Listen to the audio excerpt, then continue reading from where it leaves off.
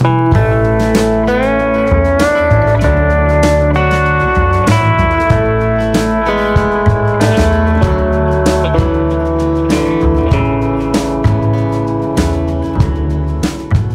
you were really mean last time, Lana.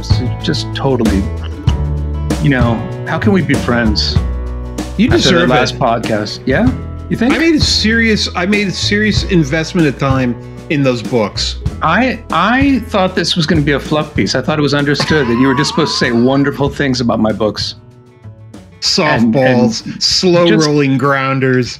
You just savaged it. It was awful. I did. And then your little friends came and sort of huddled around you and protected you from big battle. Oh, my God.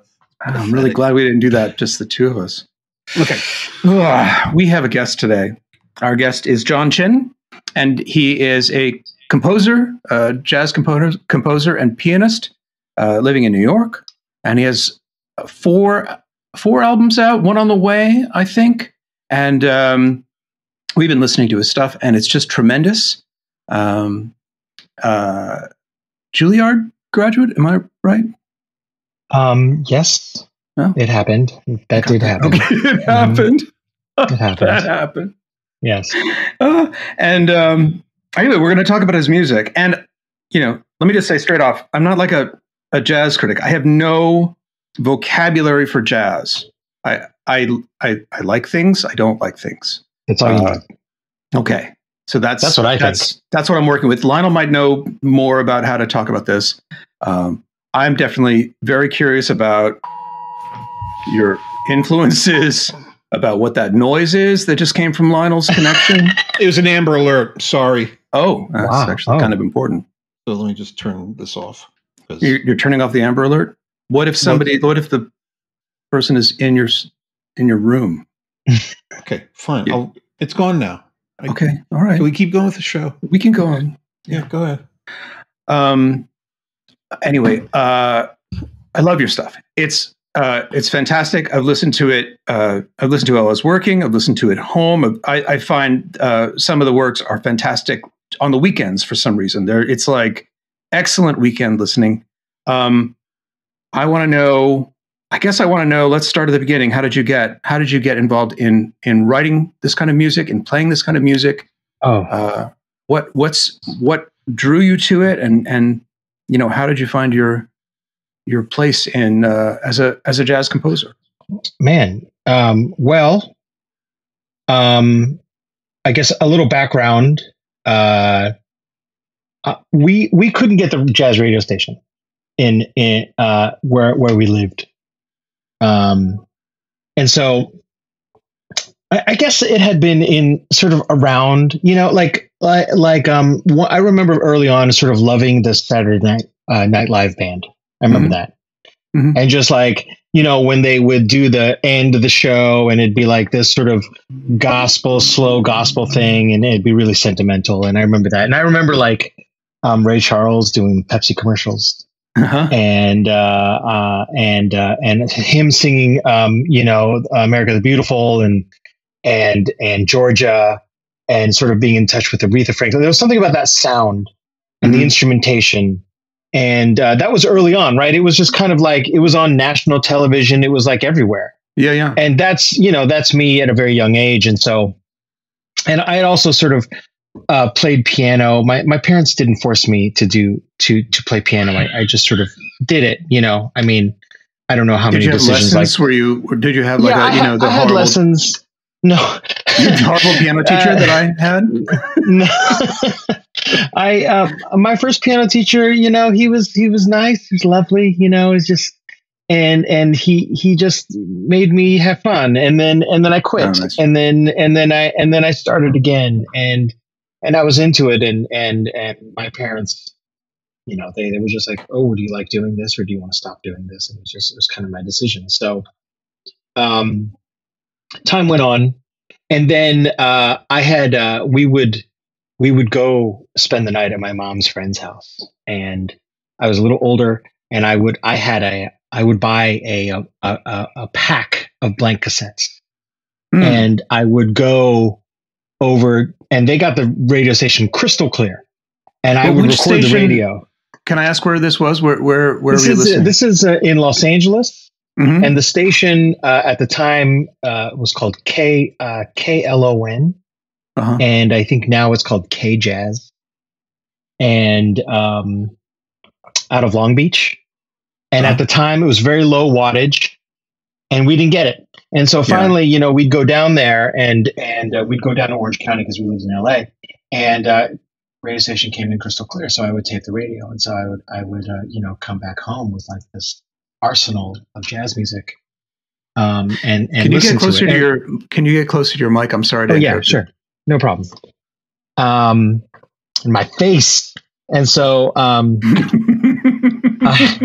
I just like I would listen to it. I don't know how it happened. You know, my parents didn't listen to jazz. My dad's a classical music buff. My mom liked. I remember she had like a Perry Como album LP and like Sister Sledge, and wow, and that was like, and some Korean music. And that was like the vibe. And then there's television, and, you know, I'm a child of the 80s. So like, there's a lot of TV happening, you know, Saturday morning cartoons and Johnny Carson and all of that stuff. Oh yeah. And Johnny Carson's band. Right. Doc Severinsen, you know, and somehow I just got drawn to it. And so the thing is that I would eventually, when I was, I don't know, maybe I was 10, 11, I would start to try and learn to play songs off the radio. And at that time, there was a jazz radio station, quote unquote, jazz radio station called The Wave.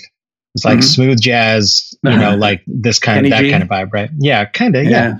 And so there were songs on there that I really liked.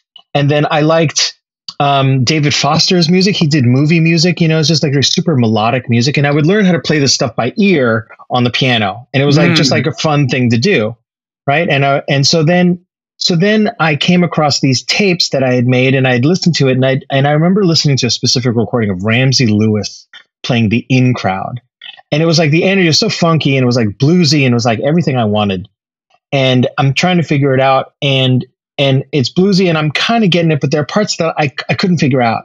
And then it sort of led into this other jazz that I was trying to figure out by ear, but it was way too sophisticated for me, like for my ear. I couldn't figure it out. And so, and then like I'd hear all these musicians, like you listen to jazz, you know, you hear these saxophone players at piano. It's like a million notes, right? So fast, so many things happening at the same time. And in my mind, I'm like, what? How is this possible? Like, there's no way in my mind, there's no way that these jazz musicians know what they're doing. You know what I mean? Like, this is totally random. This is totally random. And then, of course, I would go to the piano, and I would like randomly move my fingers on the piano, and it would sound terrible. And I'd be like, what's going on? How come this isn't making sense? And of course, later, when I sort of had some instruction and someone told me, well, actually, these musicians know every single note that they're playing. They're conscious of everything. They're called seventh chords. So, what, you mean a chord with 4 notes? Who came up with that? I was blown away. I was like, are you kidding? And it just turned into like, and then at that point, jazz music was like this ultimate music for my purposes, you know, to like become versed in this incredibly sophisticated, harmonically and rhythmically, you know, this just like, that's the ultimate, and jazz musicians were the ultimate, and jazz music was like the ultimate. And so, I wanted to do it. I was drawn to it somehow. And that's how it all kind of started, was that. That's cool. It's funny because I did love listening to jazz when I was young. I think I just didn't understand it. I thought it was just sort of a mode, you know, like blues. Like there's a modal sense to blues. If you kind of learn the scales, then you're kind of in that mode, and then whatever you're playing is bluesy. Jazz is totally not like that. I've learned since I've gotten older and learned a few more things. My wife was telling me the other day about Charlie Parker, is that he might quote 5 different songs in a measure, you know, and that's part of what's going on. He's like talking about music, but really fast. And I mean, that might be an error too, but then that opened my eyes. I'm like, yeah, wait a minute, jazz isn't a mode. It's not a modal thing. It's It's everything. It encompasses all of the different keys and modes. It's language. It's basically language, and it's just like this genius. It's freestyle, right? It's improvised. Mm-hmm. There's a structure, and it's I don't know. I mean, it's everything. Yeah, it's everything. It's everything. Jazz is everything. Well, it's interesting because I actually watched that video that you put together for the sorry, I'm losing it. For the I'm getting that age when names fly around my, who is it? Mose Allison. For the Mose Allison album, you put together that accompanying video, which is like a 5-minute video, which I thought was great. I love that video where you talked about making the tape recordings of the jazz station when you went to your relative's house and things like that. Yes. And so, those magic moments, it's just, there's something exotic about it. Something, the fact that you have to go somewhere else to get it. It's like it has that weird, it's like that weird resonance we have in our heads when we're kids and we go, we always went to that lake house. You remember that lake house we used to go to, and it had that really magical feeling to it. So that's something we should probably put on the links, Jim. Is the link to that? Absolutely. YouTube Actually, thing. in my research, I did not come across that video. I'm looking forward to seeing it. Yeah. Richard Julian is on the Absolutely Mose. Wait a minute, is that the right? Is that the right title? Anything Mose. Anything Mose album. I think I know Richard Julian. Oh yeah. Okay. Was he a songwriter? Yeah. He's a songwriter, right? Yeah, I know him from the Fast Folk days. And that was kind of exciting to hear him. So what his instrumentation on the Mose on album? Anything Mose? What is he playing? He's playing guitar and he's singing. That's wild. Oh, it's his voice. It's his voice. Oh, okay. Yeah, and he sounds a lot like Mose. He really does. Yeah. It's kind of It's kind of spooky. He really does sound a lot like Mose. Well, but Mose is big for him. It's definitely an influence for him. So he I mean, it's just part of who he is, I think, as an artist. It's one of his people. Yeah, the interesting thing about Mose is that he's not some inscrutable bebop god. This is Mose Allison. Yeah, Mose Allison. He's a guy banging on a piano, writing something that comes perilously close to like Weird Al Yankovic or Tom Lehrer. But it is. It's very clear to understand. They're very funny.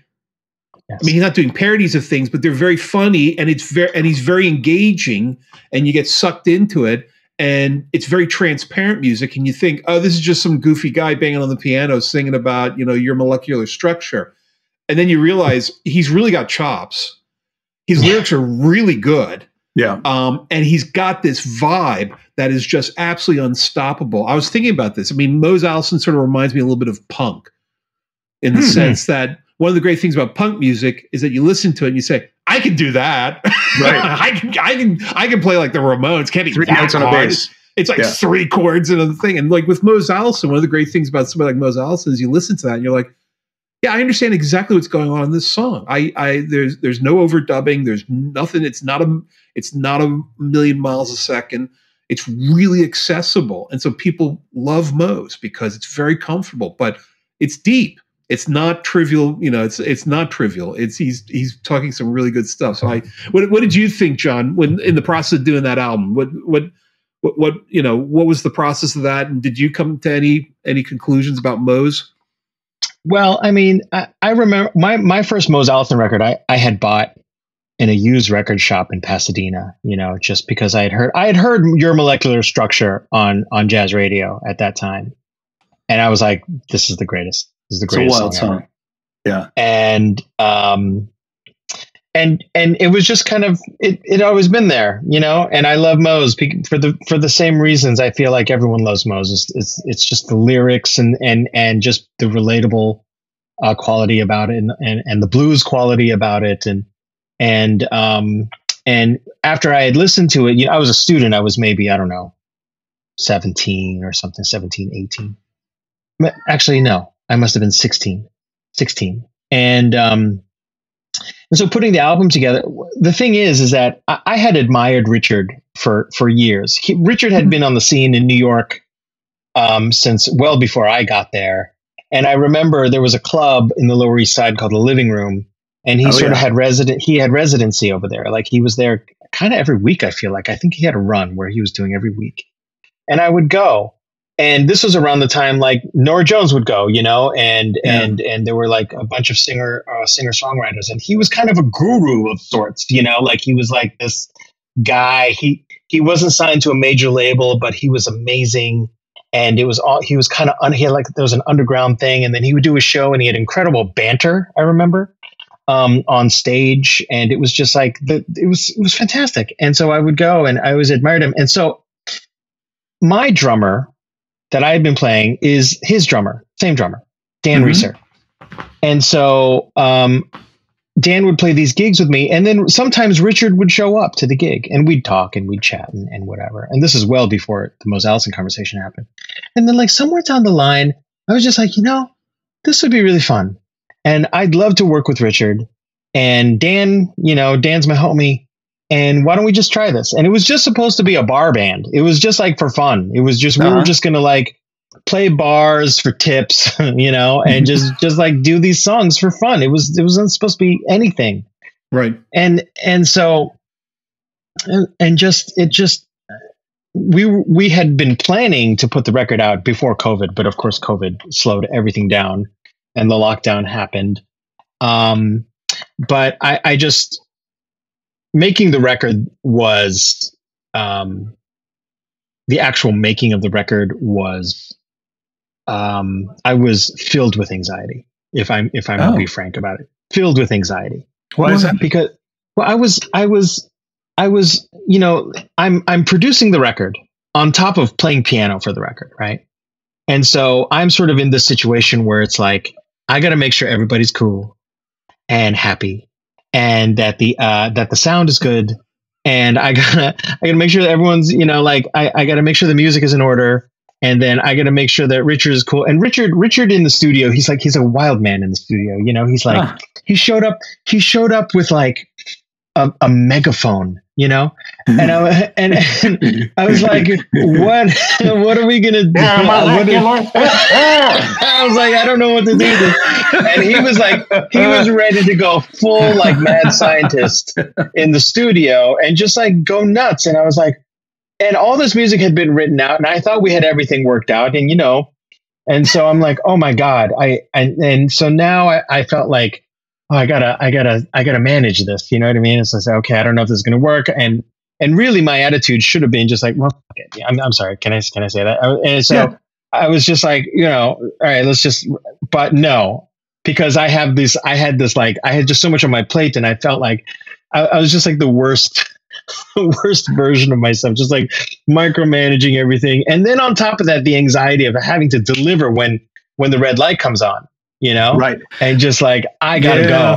Those are two different people, right? The producer and the musician are two different people, and you were doing both, and you were doing a little wrangling. It sounds like little and artist management. Exactly. Three people, and you had one. This is very familiar. This takes me back to the studio. Yeah.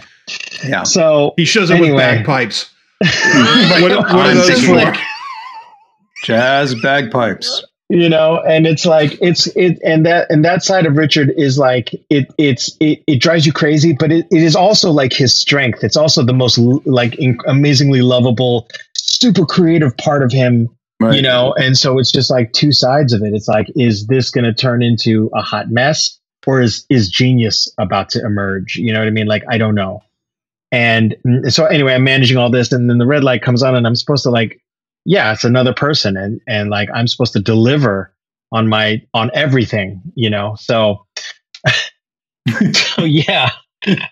making the record was terrible.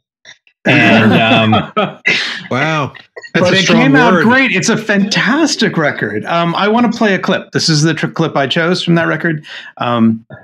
This I totally dig this song, partially because of the song, but I also just love the recording.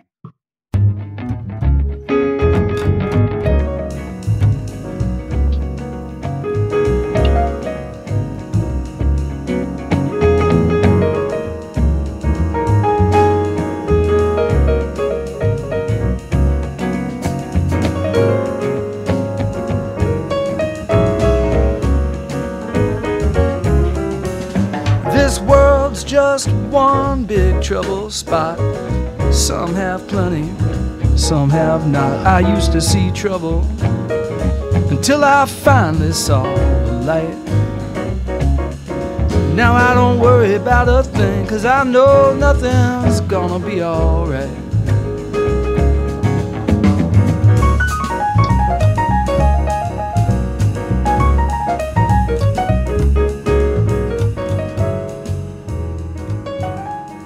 Yeah, you can totally hear all your tension and anxiety on that. Yeah, it just comes cutting this through. comes right through. Your fingers seem a little stiff. No, it sounds fantastic. That's I don't worry about a thing, or is it called Nothing's Going to Be All Right? I don't worry about a thing. I don't worry about a thing, and that's off of Absolutely Mo. Sorry, no, not Absolute. Anything Mo's. Why do I keep saying Absolute? Absolute doesn't make any, zero. Doesn't make any sense. Yeah, that's off of Anything Mo's, and they're all like that. It's just because it's wonderful textures, wonderful music, great playing, great performances. Richard sounds fantastic. I thought it was you actually singing, but it's a great album. Also a great entry album. You want to get to know the music of John Chin and Mose Allison. So was that the first take on that? Did you do multiple takes and stitch them together, or did you try to do like one take per song and just choose the best take all the way through? Or did you actually splice tunes? Or I think some of them just happened naturally. Some of them we had to there was one where I decided to add more horns. Okay, so you did overdubs. So we did overdubs, and so we went from a single horn to a horn section because we wanted to have a New Orleans feel on it and have a full sort of second line. That's right. That's right. So, that's the one of the famous song that I grew up with. Your mind's on vacation. Vacation. And I listened to it, I was like, oh my God, we're walking down Bourbon Street here. Yeah. The whole thing sort of wheezes to life and then starts rolling down the street. It's great. I love that. So, it was a mix. No, but in that clip that Jim just played, tell me if this actually drives you bonkers when people say this, but I heard a lot of Vince Guaraldi there. I had that kind of feeling. I mean, do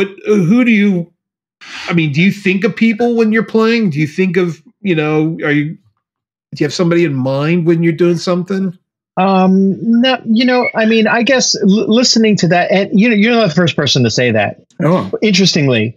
And I can't say that, as far as it just must have just over these past decades of Christmases, somehow Vince Guaraldi has sort of entered into my consciousness and really everyone's consciousness. Or maybe you guys just play the same. I mean, maybe it's not you quoting him at all. It's just the nature of the rhythm of the music. But what kind of piano were you playing? You mean like you're asking me if that was a Steinway or something, or? Yeah, I mean, was it because Vince Guaraldi sounds like he's playing an upright half the time. I think. I think that was a rebuilt Steinway that I was actually playing. And if I were to sort of just like take that clip, I would say, if I were to say somebody that I may have been trying to channel would be someone like McCoy Tyner, just stylistically, for something like that. But actually, now that you mention it, now that I think about it even more, I hear the Vince Guaraldi. Because a lot of Vince's stuff was like that waltz stuff. It has that sort of triplet swing kind of vibe to it. That's right. And it's very, and so it may just be more the nature of the tune and the instrumentation than any quoting or anything like that. But I'm, obviously Vince Guaraldi looms large. He's so famous, and again, sort of like Mose Allison, a very humble guy. I mean, not some inscrutable wunderkind. He's a guy who banged out the tunes. Anyway, so that's the one I liked on Undercover. First off the bat, that is talking about inscrutable. That is, I gotta say, you really went out there in your cover of Caravan. I'm like, okay, is this like Caravan, or is he just using the word caravan for something? Right. And I was like, oh, there's the melody. Oh yeah, wow. Right. And then you did Smile, Yeah. which is a fabulous tune. It's just I know. just a heartbreakingly beautiful tune. Jim Infantino, who wrote Smile? Smile when your heart is breaking. I don't know. Charlie Chaplin. Oh, really? Oh, of course. I'd heard that. Charlie Chaplin wrote it. Yeah. So yeah, what's the movie? I forgot the movie. I don't remember. The one where he's working in a factory. Anyway, I don't. This is just heart-stopping podcasting right now. I'm savoring this moment. Why? No, just the what was the AARP presents what? John Chin being tormented by two guys who are losing. Wasn't there a guy? What is the guy the piano? You sound just like him. Does that bother you when people talk about? Maybe it happens in jazz more often than it happens. I mean, actually, it happens a lot in my line of music too. Whatever the hell that is. When people say, "Well, that reminds me of," or "That sounds like," or "This really brings up," the comparisons or just derivation kind of talk. Is that bothersome? No way. I mean, not. I mean, if it's somebody terrible, I guess, but not. Right. If it's someone, well, this music, there's lineage in this music. Yeah. That's how it works. And so it's just like one leads to the next. And so and the way that we learn this music is by listening to the masters. I mean, that's just how it's done. Yeah. And so if somebody says to me, "Oh, you sound like McCoy Tyner," I'd be like, "Well, thank you. Thank you. I'll take it. I'll take it. Absolutely." Yeah. So what are you working? Do you have anything upcoming? Any new projects? Well, I have. Did you get the track? We actually heard. I can't play it, but we heard a track off of the upcoming recording. I didn't listen to that one. I sent it to you. You sent me a lot. It's a treat. Actually, it's a treat. It's a fantastic. That's a fantastic. I'm really looking forward to the next track. What do you have an idea for a title? I don't. I'm open. I'm open to suggestion. It's a pandemic album. It is a pandemic album. Something we did in 2020, August of 2020. Smalls Jazz Club, which is here in New York City, in the West Village, had been supporting live music again in the midst of a lockdown. So the club was having concerts with no audiences and just for the live stream.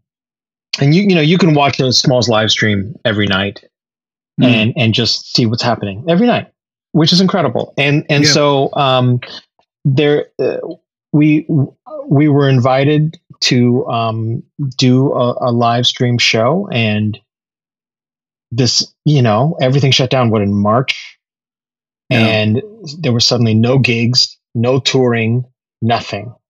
And I think this show was the first show of since the lockdown. So I was listening to again, and I was like, man, this is because there was such catharsis in that show for us, and just like the spirit was just there. There's just an energy about it, and I was like, man, this is great. I just wanted to share that with everyone again, even though it had been sort of put out on the live stream, but just to really polish it, put it together, release it, and just share that moment. This is, as a jazz musician, that's what we do. We just share our moments. It's every night is a different show. Every note is a different note in a way, and it's just like this. It's about freedom, and it's about expression, and it's about being in the moment. I think about it, like that thing where like you're just in the zone, and that show was like, we're just totally in the zone. It's like, I don't know, kissing the love of your life for the first time. Like, what are you thinking about? Like, there's just that moment, And so for us, that was it. Yeah. And I just wanted to share it. And the pandemic, changed all of our lives. And that was just one of the great things about the pandemic for me, was that show. And so are you releasing the actual recordings of those shows? Is that what I am. Okay. So you're taking old recordings and probably just reprocessing them, making sure they're okay, and then reissuing those. And what's the lineup? Is it a trio gig, or it's trio? It's with my friends, my brothers, Sean Conley on bass and Jameo Brown on the drums. So it's just a trio show, and we have done probably 1,000 gigs together. So we came into that show no rehearsal. I don't know if we've ever had a rehearsal. You know what I mean? Wow. And so we just walk in. It's like, all right, cool, back at it. Let's go. Well, I've only heard one track, and I love it. I think it's fantastic. And I hate to compare you to anybody, and it's not a. There are a lot of differences between your playing and his, but it definitely took me to some of the spontaneity and freedom and just wildness of some of Keith Jarrett's work in terms of the way it came out. But I mean that in a good way, in that I like some of his albums a lot, and I really liked this. So I think sometimes when people make a comparison, it's like, I like this too. It's really not very sophisticated. Well, funny you mention that, because when I was growing up, when I was in high school, the big thing was Keith Jarrett, the Cone concerts, and everybody was obsessing over those records. And I found it a little precious and pretentious, which was really stupid, because like a month ago, I was like listening to my jazz station. I'm like, who the fuck is that playing piano? This is like unbelievable. I'm like, it's got to be Keith. It's got to be Keith. It's just, it's so ridiculous. It's so out there. And it was. And so it's funny how, you write certain artists off at some point for some stupid reason, for some stupid social reason, or because, they're not this or they're not that. And then you come back to them later, like, what was I thinking? This, this guy's. And I would say this, this is not a dig at Keith Jarrett. I feel like his chordal movement is not always as sophisticated. I think what I heard on the recording of the upcoming album was a lot more complex. But it also had that sense of like, I'm just going, like I'm totally in the moment here. Yeah. And that's what I loved about it. Yeah. Thank you. Keith is one of my heroes, actually, for sure. Keith is like, he's a giant. He's a giant. And he kept recording and recording and recording and recording and recording and kept recording on and on and on and on and on. Yeah. He has so many albums. Yeah. Yeah. The body of work and all the things. I don't know. I recently watched a recent interview of his, and it just reminded me how much of a giant, there's so much output, so much different music, and always so authentic and so sincere with everything he did. I don't know. It's overwhelming when I think about it. What would you recommend to somebody, if like to me, if I wanted to like begin, take it from the top 40 years later and begin my Keith Jarrett journey? Do you have any recommendation, like an album to start with? It doesn't have to be the early one. I mean, just to begin. I mean, it doesn't have to be like early in his career, but just, is there one album that you think, boy, if you're only gonna take one Keith album and listen to it, this is the album? Oh my God. Well, I'll tell you, the first one I ever listened to was Standards Live. That was the first one for me, and that was with his famous trio, and stunning. And that was it. I was like, oh my God, I couldn't believe it.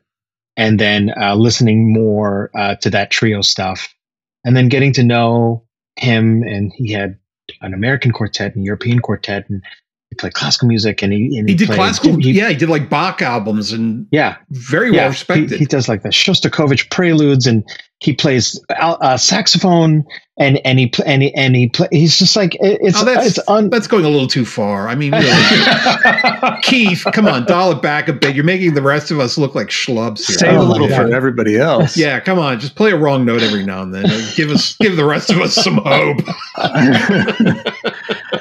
So I may have been wrong in my analysis of Keith Jarrett, and maybe I haven't listened to enough albums. So Standard Live, I'll put that in the references, make sure people can find it. I would love to feature another. So these clips are 1 minute long, and this one's off of Undercover, and it's called Fall.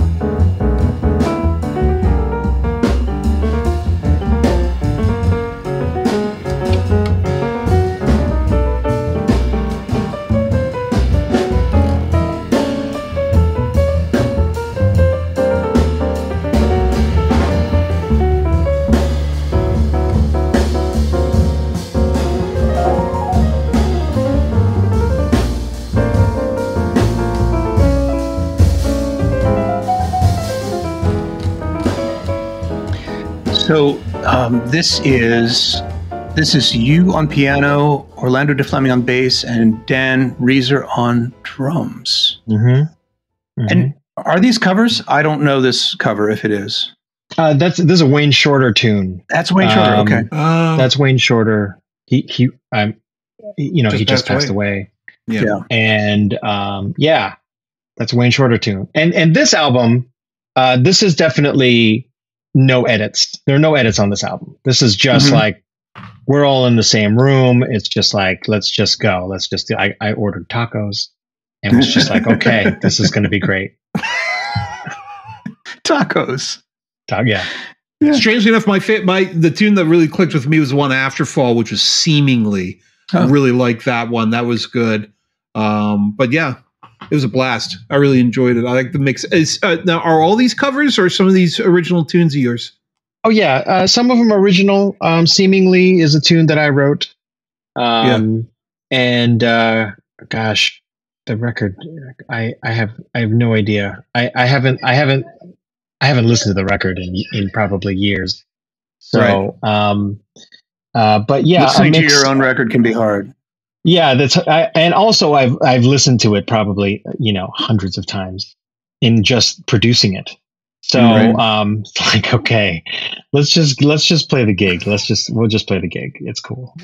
So what are you? So what kind of gigs are you doing now? Are you is the band back on the road now? Now that the pandemic has passed? Well, I mean, I wish.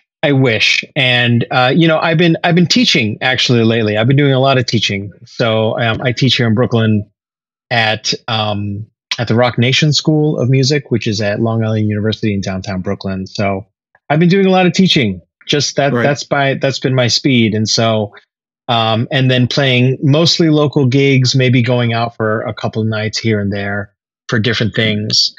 I try and do things now when I play a gig. If you see me on a gig these days, I want to be there. That it's like, it's very intentional and it's something that I believe in, and so I get to be a little more picky about what I'm doing.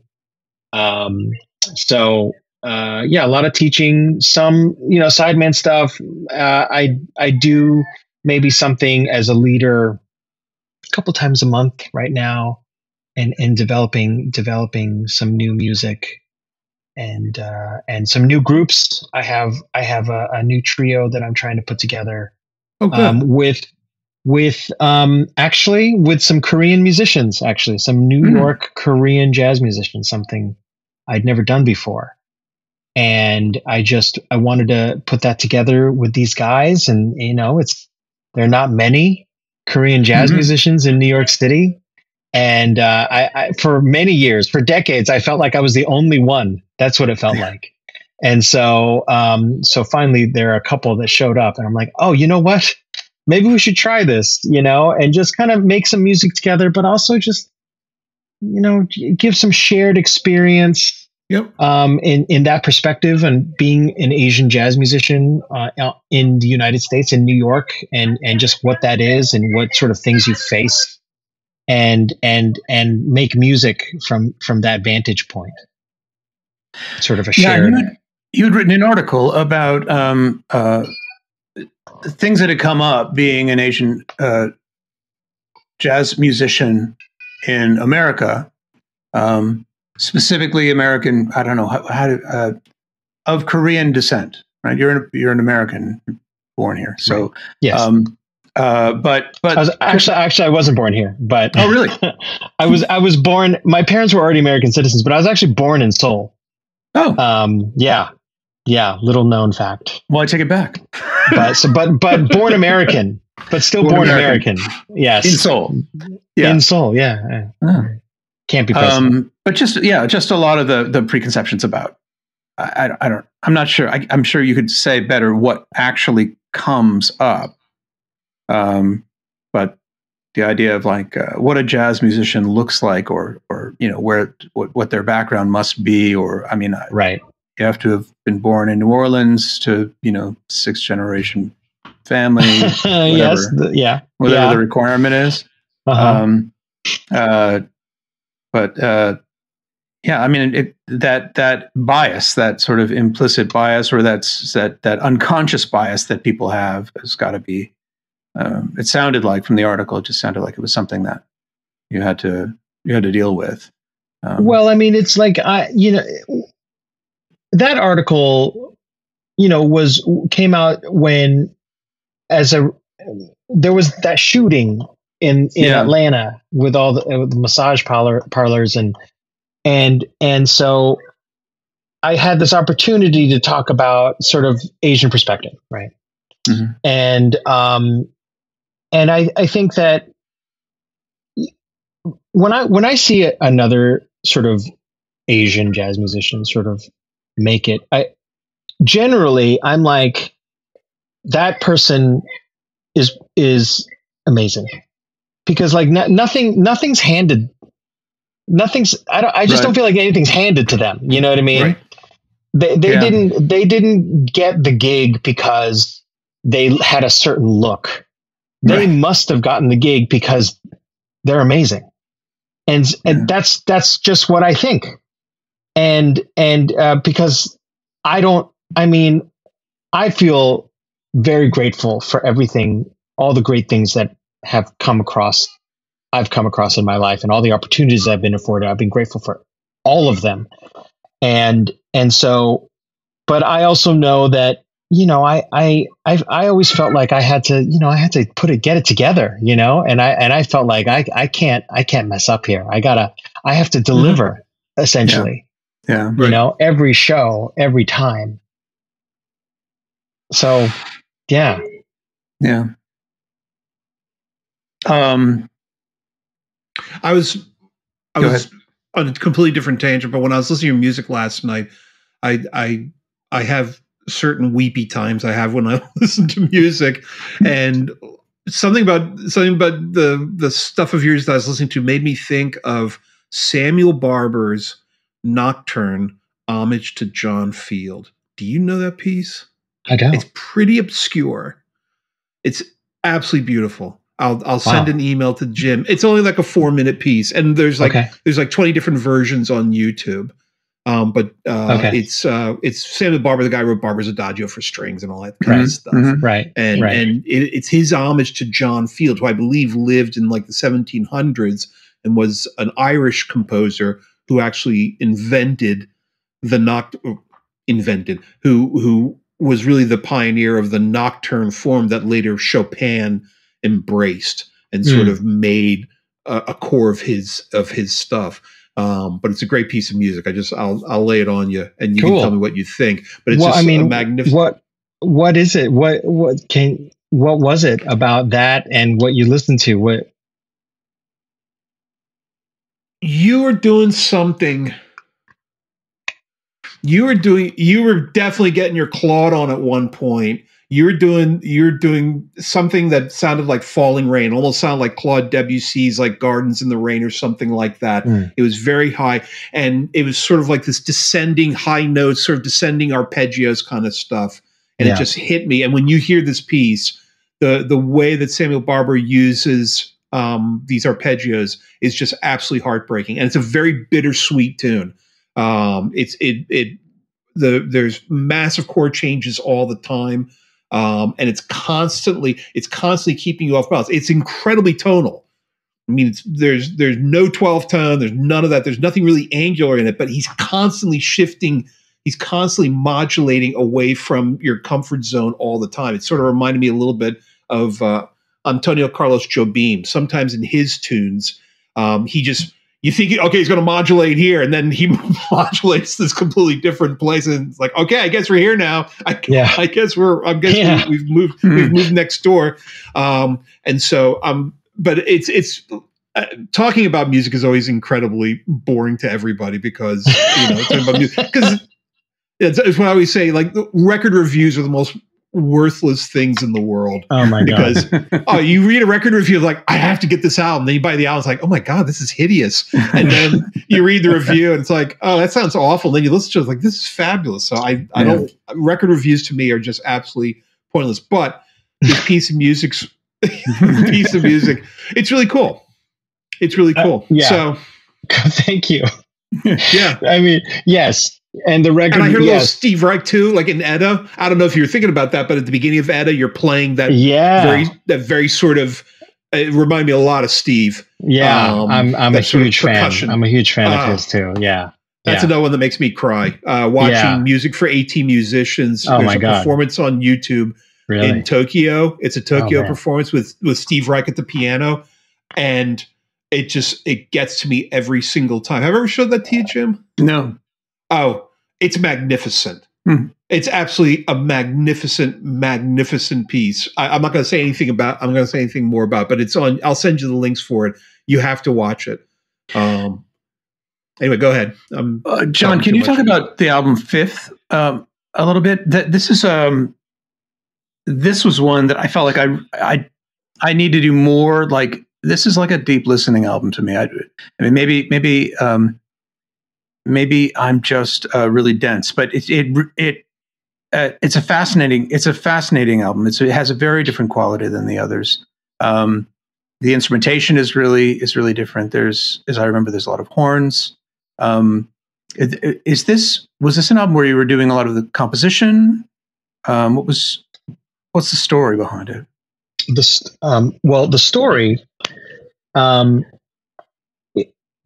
So the musicians on the album is Spencer Murphy on bass, Tavon Pennicott, Stacey Dillard on saxophones, and Lawrence Leathers on drums. And we had been doing, in the midst of that record, we had been doing a regular gig at Smalls Jazz Club on Monday nights. And our set was usually started about 1:30 a.m. And we probably did that run for a couple of years. And so, but it was a really special time for us. So we were doing these late night gigs and, on a Monday night. So it's decidedly a jazz crowd, right? Mm-hmm. It's like jazz musicians. It's not really the working 9 to 5 people, right? They're not really out on Monday night at 2 a.m. And so I just remember sort of playing that show with those guys. And I just remember this moment where we would start playing and there was something that was happening on stage or in the room where the room would be completely silent. Now, this is on a Monday night, a room full of musicians hanging out, having drinks and hanging out. This is not a silent room. Okay. Right. This is this is party time, 2 a.m. This is everyone's weekend. No people don't have Monday night gigs. They're rolling through. They're unwinding. They're just coming off their weekend shows. The chefs are done. Exactly. Yeah. So they're in. But I just remember playing the show, and it was just like it was completely silent. And there was something, and we had something. There was something there, and even to this day, I'll have people that would tell me about. Oh, I was there at Smalls when you guys were doing that run. And it was influential to, a small generation of musicians somehow.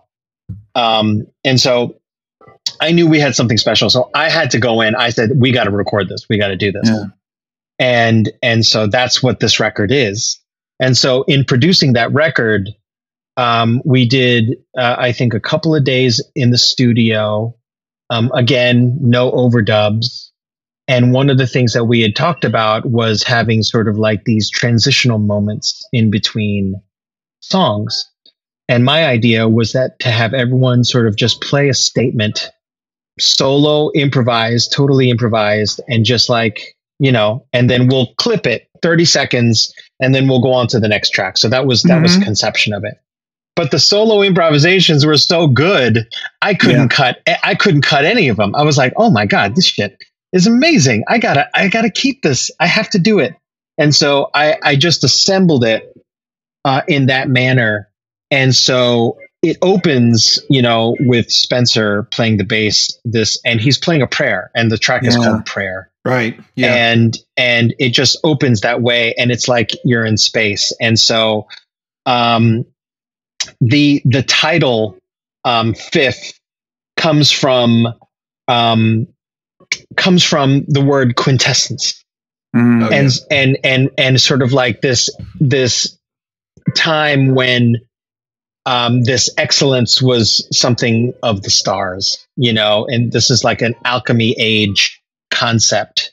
And so again, the album is about sort of being in that moment and sort of like just letting it go. And that's what the album is, especially because of the solo improvisations. And so in putting the set together, there's sort of a narrative. It opens with our prayer, and then we go into Edda, I think, again. Yep. And yeah, you do. And then it progresses, and then halfway through the record changes, and there's sort of an act 2. I think it's with Stillwater. And then Fender Rhodes is introduced into the album, and then it goes from there, and then it hits kind of like the climax of it is on a solo improvisation I did on Rhodes called Trajectory. And like, speaking of your Steve Reich influence, like there's the Steve Reich. If you listen to that track, that's like straight up. And then Undercover, and then there's a epilogue, which is just a blues, and we're just riding off into the sunset. So like there's a sort of a loose narrative happening on the album, but because of the solo improvisations, it's like it's very intimate. There's an intimate quality. So when you listen to it, it's as if we're sitting right next to you. And so that's the idea behind the album. And also, Tavon and Stacy are reading each other's minds. I don't know how they're doing it. And then Lawrence as well. Now, Lawrence, unfortunately, is no longer with us. Not too bad.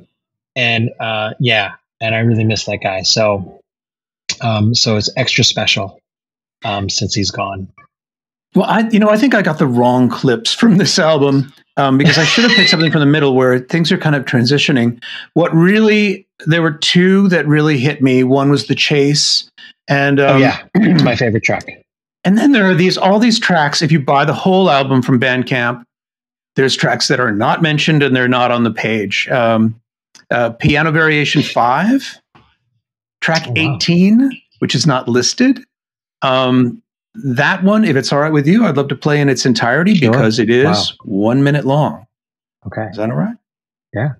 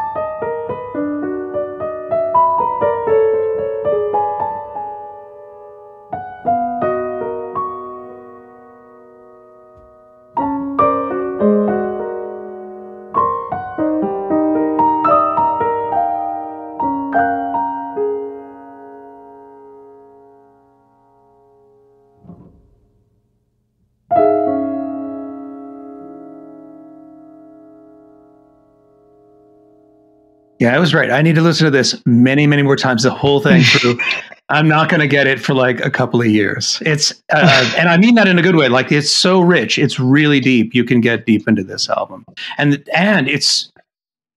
so much of it is very like, and it's so much of it is solo. So much is sparse. So much of it is short. It seems, it just defies the convention of a regular album. It's really cool. Yeah, it's definitely conceptual. And I'm there's a special place in my heart with that album because of the time and just the I don't know, the expression is, to me, even still, is profound for that album, and just listening to the guys play there, because I remember I was in the booth and I'm like, cool, all right, well, Lawrence, okay, you got it, go ahead. Like, there's no direction. It's just like, you got it, go, just go. And like, and it just, this thing happens. Yeah, Savon, you got it, good, go. And then Stacy, I'm like, cool. And then I'm like, cool, yeah, let's do another one. And like, both of them were great, and I actually strung them together. And it was just like, I can't stand it. I can't stand it. You know, it's like, but sometimes the job of the producer is to not do anything. It's to just let it happen. Yeah. And that, you know, that could be hard. But it'd be great. Wow. I think we had Thai food on that one. So I noticed that the food, so like if you buy tacos, do you get a certain type of performance versus buying I mean, because I once read this story about how Brian Eno came to one session and everybody's kind of tense, and they all went to the studio and he pulled out this huge pie. And he said, I made pie for everybody. Oh my God. Started slicing up the pie and handing it out to everybody. I don't know if that was an oblique strategy or what, but every episode has to have a Brian Eno story. That's one of the rules of Funny Not Funny, the podcast. Yeah, but I would like to start it. Oh, go ahead. Go ahead. No, go ahead. You go ahead. It's interesting because I detect from you, John, that this is very spiritual. Like, listening to what you're saying, like, you're really focused on like the spiritual aspect of the creative process. Like, when you talk about it, it's interesting because I haven't heard that in a while. But you're talking about the quintessence, this emergent property. You know, it's something magic happens and the room goes quiet and it's inexpressible and it's unnameable, but it's there. Is it spiritual or is it just mysterious? That's my question. That's my addendum to your question. I just thought it was interesting because because it's so rarely I don't hear that a lot anymore. I mean, yes. I mean, the short answer is yes. It's what am I supposed to do? You know, am I supposed to? I'm not chasing money. You know, I'm not chasing women or fame or cocaine or anything. You know, it's just about. It's about this. Yeah, it's about expression. It's about getting deeper. It's about, you know, like when I talk about this journey, this music journey, it's like what music has given me everything. Somehow, the shirt on my back, these terrible cabinets behind me, and just like it's given me everything. My wife, my children, you know, somehow. I got lucky and I'm a Korean American jazz musician. Like, what? How?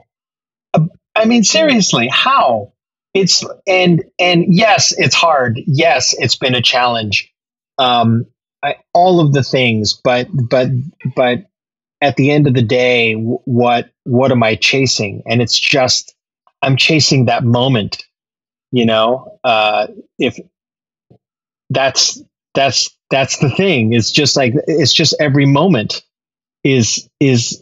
can be profound, and having expression like that and getting deeper into that idea and trying to say something artistically and communicating that. I don't know. it's overwhelming to think about and to talk about.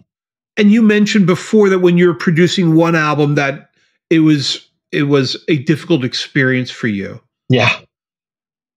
Have you found that spiritual satisfaction? Have you found, I mean, I guess what I'm basically saying, it sounds like you're happiest when you're behind the keyboard playing. For sure. No question. To a live audience. Or just playing with other people. But being in the studio sounds like a drag. Well, is it, or is it not? Yeah. I heard that as more, there's so much pressure, especially if you're bringing other people in. But I mean, there can be. My attitude toward it has evolved and changed, over time. The Mose record was just especially so because there were so many variables, and it was in some ways a more specific thing that we were doing. Right. Whereas Fifth is sort of more open ended, and it's less about. It's sort of less about, say, the songs, right, that we did for Anything Mose, and more just about get touching something, getting closer to something, getting closer to a greater power somehow, and just kind of reaching in and trying to live in that moment and communicate that moment and all of those things. There's no pretension. There's no pretension behind it. We're not trying to be the cool kids. None of that is happening. It's just, we're just trying to make this thing right now. And that's what we would do every Monday night with that band. Mm. So this is, you talk about Smalls, the jazz club, and you say they have, and they live stream every night. They do. Oh, we got to put that on our reference list, Jim. Yeah. I may come back to you, John, with some questions about links, but there's plenty here. Yeah. How about another question? So I asked you, what's the one Keith album that you'd recommend? Is there now it's just open ended? Is there an album recently released that you think people should be paying attention to? Is there something that you think is really interesting? You mean any album? Any artist, any jazz, preferably, but I mean, just something that you think is, I'm not really in touch with contemporary jazz. Like I know a little bit, like I listen to a little bit of Brad Meldau. That's probably not even, I don't know if he's even contemporary anymore, but there's the Esfard something trio. Remember those guys, EST or something like that? Mm. And I've listened to a couple of other people, but I'm not really plugged in terribly well. Is there something that you think is, something that you've been listening to recently that you think other people should know about? What have I been listening to? My life is like, it's my family and my teaching. And then something that I do is I actually go to the Village Vanguard every week. And I go there because it's the Village Vanguard and it's just this historical place. But the thing about the Village Vanguard is that no matter who you are, the Village Vanguard is like a special gig. It's like it can be the gig of a lifetime, quite frankly. Right. And for a jazz musician, you ask a jazz musician, where would you rather play, the Village Vanguard or Carnegie Hall? I'd say a majority of the time, jazz musicians will say the Village Vanguard, Huh. And so it's sort of this holy place. And so like I go every week because I want to see everyone's special gig. And I know if I go that all the musicians there are completely invested in that show. Right. completely. And I know it's special to them. And if it's special to them, it's going to be special to me. I know that. And so that's my live music intake. Okay.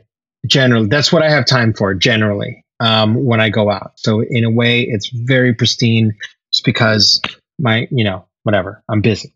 So, as far as listening is concerned, as far as an album is concerned, well, contemporary wise, the last thing I listened to that I liked was Kurt Rosenwinkel had put out a solo guitar album. And I don't know where he recorded it. I bet he recorded it in his house, but it's just solo guitar, and it is lovely. Now, I hold him, someone like that, in very high regard. I think he's a genius. And he's as far as jazz is concerned, I would regard him as a pretty successful guy. Awesome. So that's lovely. That's lovely. I think he lives in Europe now. He's from Philly. And Philly.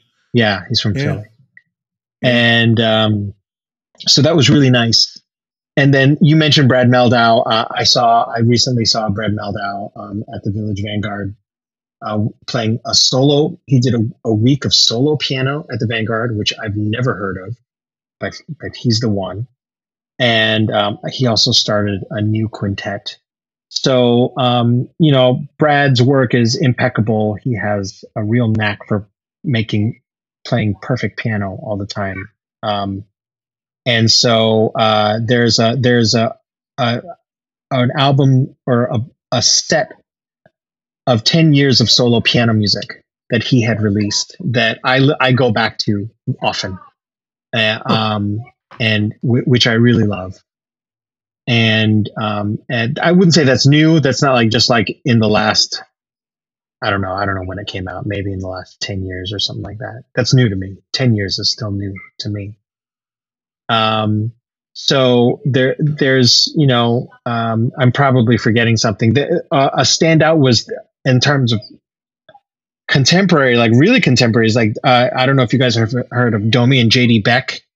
They're these kids. They're these kids. And I've heard of them. They signed to Blue Note, and they're doing kind of fusion, not straight ahead jazz, but really interesting fusion music. And they're I don't know how old they are. They look like teenagers. Mm. And that's, they put out a record, and Snoop Dogg's on the record, but also Herbie Hancock's on the record. Wow. And Kurt Rosenwinkel's on the record. You know what I mean? And all this kind of stuff. And so there's that, and I love that. But contemporary wise, I don't know how hip I am just on the album scene on what's new off the top of my head. Well, it doesn't have to be something new. So for example, recently I stumbled upon a YouTube video. Really early Gary Burton, 1971. Wow. Gary Burton playing Chega de Saudade, No More Blues by Antonio Carlos Jobim. Yes. It is mind-blowing. It is Did I send that to you, Jim? I believe you. No, you need to. Oh. I was just going to say, this is the part of the show where Lionel loads up my to-do list with references for the reference list. Yeah, and then also the essays of Montaigne. You got to put that in there too. I will. No, but it's just Gary Burton. I mean, one of the pioneers of the 4-mallet form. He plays the vibraphone with 4 mallets, and he plays this Jobim tune. The guy who wrote "Girl from Ipanema," the whole samba thing, the whole Brazilian thing. He's playing it at 482 BPM. Flawlessly with 4 mallets. It's utterly ridiculous. And he's wearing this weird kind of Western outfit. He has chaps on. He has this leather jacket with this tassel and he has this huge 1970s mustache. And like you said, you got to get past what people look like. You got to get rid of your preconceived notions based on what people look like. And you look at Gary Burton, you're like, who's this guy? And then he sets, for 3 minutes and 50 seconds, he sets the world completely on fire with a vibraphone. Absolutely, absolutely amazing. John, I want to be mindful of the fact that you have kids and that it's probably bedtime. But I also there. All right, nobody can see, but there is an adorable child who's just on our video stream. Hello. Hi. Thank you so much for spending time with us. We really appreciate it. This was really a blast. Love your music. Everybody's got to check it out. JohnChin.com. Thanks, you guys. It was great to talk. What a pleasure. Really so cool to have this conversation with you guys. And let's have another one at some point. I mean, yeah, tomorrow's okay. All right. Yeah, tomorrow. We're back here again. We need a little bit of a recharge time there for a second. Anyway. Good night, everybody. Okay.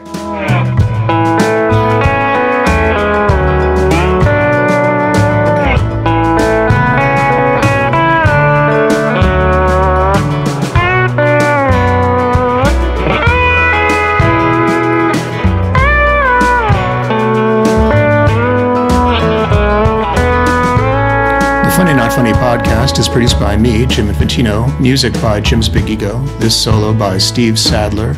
You can find us wherever podcasts are found. Please leave a rating or review.